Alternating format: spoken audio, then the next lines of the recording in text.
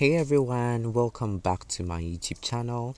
Today I have a new mini tripod to unbox with you all. I am really excited about this one because it is perfect for vlogging and taking pictures on the go. So let's get started. So I got this mini tripod from a local store and it costs 70 Ghana cedis, which is about $6. So the tripod came in this black bag. As I take it out, I can already feel its lightweight and portable design. This is perfect for on-the-go video shooting or capturing stunning photos. Now let's see what parts came with the tripod. I have the tripod legs, obviously, these phone holders, and the mounting plate. Each component feels durable and well made, which gives me the confidence that this will perform well in various shooting scenarios. So this is the mounting plate.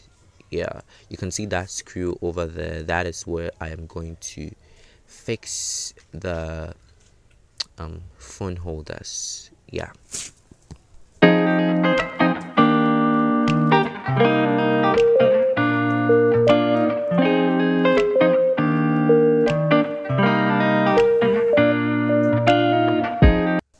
So to extend the length of the tripod, you just unlock the legs and gently pull them outward until you reach the desired length.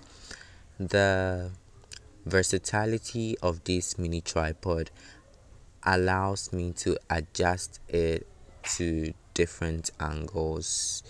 Yeah, so I extended the length of the neck also, so that screw right there tightens the neck so that it doesn't fall back in.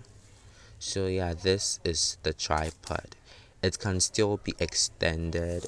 This photo right here shows that this tripod can really be extended, right? So yeah, I just love how it looks.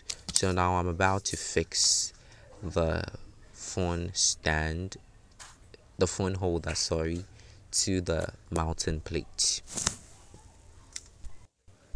So there you have it. I have fixed the phone holder to the mounting plate, and so yeah, you can put your phone there and start recording your content, your YouTube videos, your Instagram posts, whatever.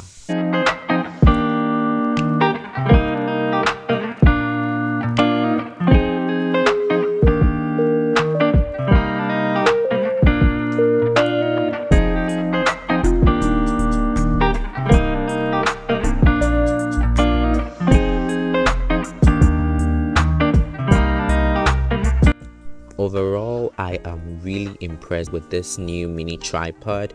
It's a great addition to my content creation gear collection, especially for vlogs and sit down videos.